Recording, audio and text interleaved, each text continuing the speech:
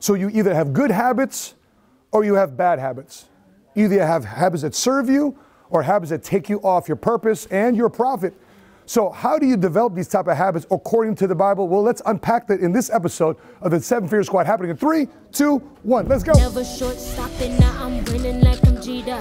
Steady through the rigor, yeah, I'm getting bigger. Was fighting in them trenches, now I'm making 7 figures like. What's cracking, everybody? Money Smart Guy Matt Sapaula here, hailing to you from the actual office today.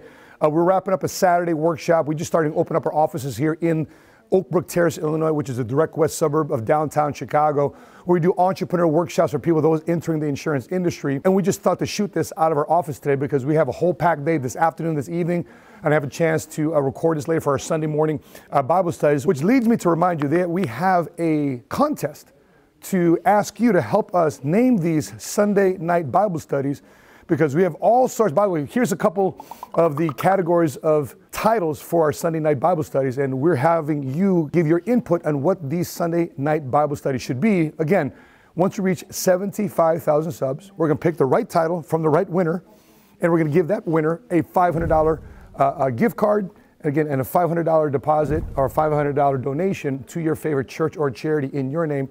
So again, that's something we're going to do at 75,000 subs. Okay, so you are an entrepreneur. You want to become a first-generation cash flow millionaire, but you want to do it based on biblical principles and standards. Well, here's the bottom line. Oftentimes people have a lot of things going on. They got a lot of things that they want to consider. There's a lot of shiny objects that can distract somebody from their pursuit of their goals. So we just have to really label it down to what is the most important to you, which is your priorities. And then once you label those priorities, then you have activities to help support those priorities. And we do these activities, then it leads to results of those activities. And then it's a rinse, repeat cycle. So according to scripture, we have been diving into Proverbs, and now we're going to go into Ecclesiastes. Previous weeks we've done Proverbs, this week we're going to Ecclesiastes. And these are the writings from King Solomon, the richest and wisest king who ever lived. How many of you have ever said, hey, in my entrepreneurial dreams and goals and desires, I want to pursue real estate, I want to pursue insurance, I want to produce taxes, Bitcoin, you want to produce ministry, you want to produce music, all these different things end up on your plate. So let's go into Ecclesiastes chapter 2 about what King Solomon says about this. It reads here in Ecclesiastes chapter 2 verse 9, it says, I became great and excelled more than all were who before me in Jerusalem. Also my wisdom remained with me. But if you go into the next verse, at the end of that verse in chapter 10, it also reads like this. All was vanity and grasping for the wind. There was no profit under the sun. In other words, what King Solomon is saying, he pursued too many things. He got away from his purpose. Yes, he did get things. He pursued, matter of fact, if you read chapter 2, verse 1 through 11, he actually pursued 6 to 8 different opportunities. And even he says, hey, at the end of the day, all was vanity. So King Solomon was looking to solve an inward problem from an outward perspective. So if you're going out there and say, listen, I want to do this, I want to do that, awesome. The bottom line is, what is it all for? Does it feed into your priorities? When you get that house, when you get that car, when you get the money, when you get the titles, when you get the business, when you get the ministry, when you build that church, whatever that is it really based on your godly purpose, or is it just vanity? There's a thin line there between your purpose and just being vain about pursuing your goals. So let's take what he even says here in Ecclesiastes chapter 2, verse 3. He says, I searched in my heart how to gratify my flesh with wine. In other words, his flesh wasn't gratified with wine. He searched how to gratify his flesh with wine, while guarding my heart with wisdom, and how to lay hold on folly, till I might see what was good for the sons of men to do under heaven all the days of their lives. So he actually taught himself some bad habits to try to, again, solve an inward problem with an external premise. So when you're looking at what you're doing here in terms of pursuing too many things, ask yourself, okay, which of this can I say aligns with my priorities based on what you've searched for what God wants to do in your life? And by the way, I can't say that when I first started my career, my business, that I knew what my purpose was right away. Do you know why? Because I was stuck in survival mode. So here's a thoughtful bit of recommendation from a friend. Don't put too many things on your plate. Don't try to say, boom, boom. Have you ever seen somebody's business card or their bio On social media, they say they do this, they do this, they do this. Next thing you know, they changed their resume and things change every 12 months. They're trying to pursue too many things. They never get good at one thing. Again, looking to potentially solve an inward problem with an external source. But if it's aligned with our priority, if it's aligned with our purpose, you find that one thing that serves your purpose, that makes you feel really great, that aligns with a higher thing, a higher calling, more than just profit or income, that you feel great about what you do, that there's a long-term legacy ramification behind your work, then consider pursuing that. So therefore, you don't have so many different things on your plate, which gets you to pursue so many bills, would get you to procrastinate, would get you to delay a lot of different things, would cause you to take on too many things. So consider that. The second thing, how do you make better decisions? Listen, I've said this over and over again on this channel. I've said this over and over in previous episodes. I spent my 30s repaying the mistakes of my 20s. Do you know why? Because this wasn't made to wear to me later on in life. And no matter where you're at right now in life, whether you're in your 40s like myself, or your 50s or 60s, or in your early 20s or your teens, that you identify that you are defined by the decisions that you make in your life and who you decide to pick, what you decide to pick. You're defined by those things. How to make better decisions. Let's look at what chapter 12 here in Ecclesiastes says about making decisions. It reads here in Ecclesiastes chapter 12, verse 8, and I'll summarize it with this one. It says, all is vanity. So looking to serve an external purpose for the purposes of serving external purpose, all is vanity. So if you want to make better decisions, take a look at these 5 questions I have for you. Number 1, don't lose sight of the big picture, especially when you're young. You see, King Solomon wrote these scriptures when he was older in life. He was basically about to pass away. He had a lot of great things. He started off his life as a young king, asked for the right thing, which is wisdom, and God blessed him with not only wisdom, but many other things that he didn't ask for. So his entire lifetime, he led the people of Israel into a world of prosperity and a land of just wealth and happiness and enjoyment. But towards the end of his life, when he started seeking other things externally, wives, external pleasures, and you even say here in scripture that he was teaching his flesh how to enjoy wine. He's saying here, all is vanity. So don't lose sight of the bigger picture. Number 2, do what is right before it's too late to correct yourself. Listen, I've learned a lot in the word, I'm sorry, I was wrong. How can I correct myself? How can we get along? How can we make things right? Let's move on and let's make the best of this. Sometimes your greatest enemy ends up becoming your best friend or best alliances or best partners down the road.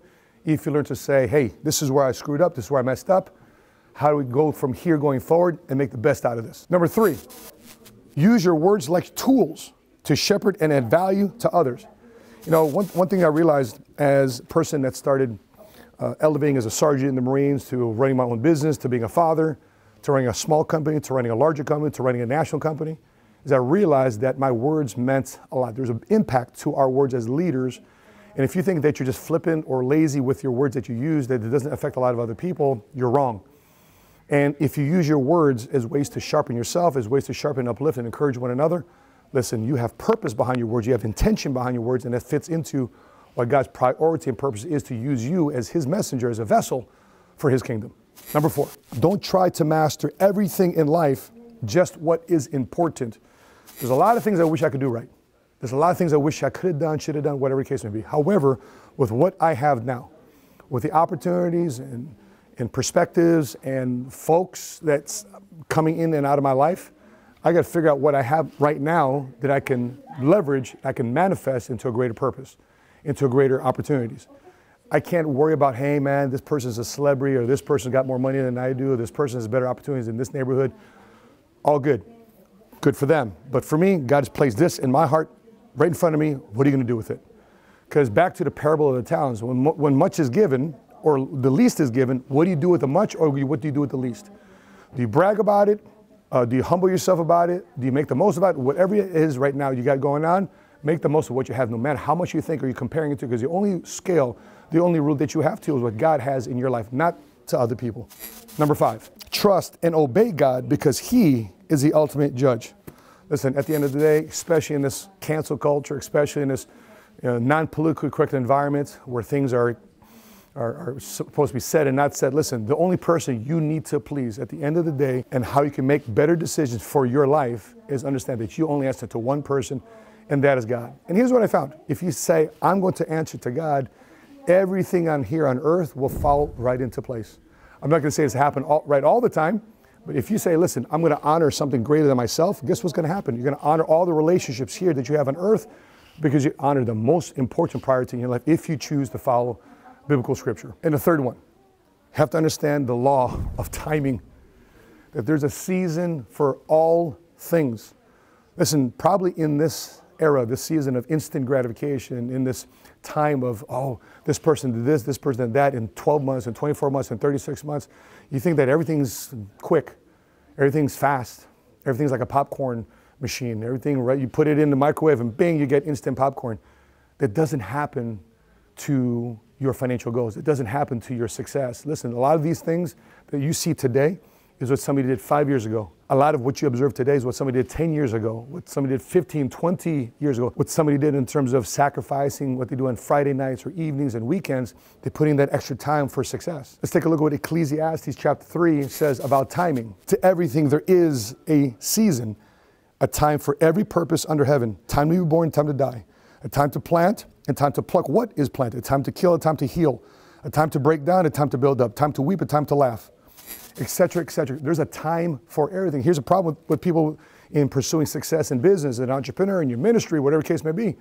If I plant it today, I expect to reap it today. That's not the way success works. That's not the way finances work. If I invest $1 today, I expect it to be $2 tomorrow. It doesn't happen that way. There's a time to plant. There's a time to cultivate. There's a time to reinvest. There's a time to harvest. But here's the problem. Everybody wants to do this all in one season.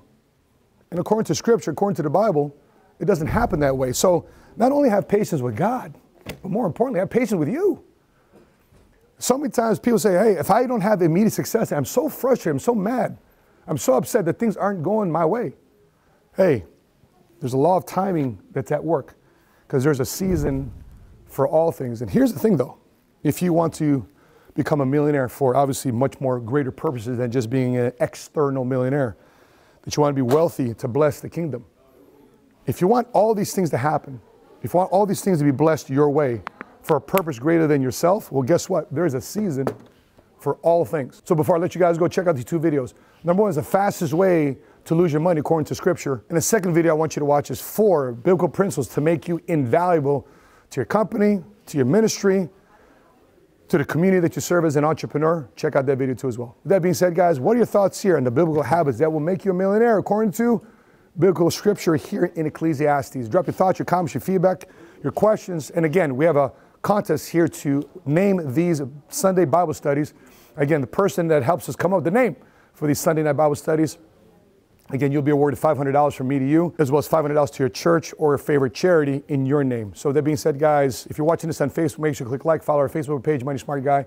If you're watching this on YouTube, make sure you click subscribe and hit notifications to be alerted next time we upload our next episode. That being said, guys, thanks for watching the 7 Figure Squad YouTube channel to help you think like a millionaire, to help you strategize like a millionaire, and so therefore you can become a first-generation cash flow millionaire according to biblical principles. That being said, guys, I'm your Money Smart Guy, and until we meet again, continue to live smart, continue to love smart, and be money smart today. God bless you.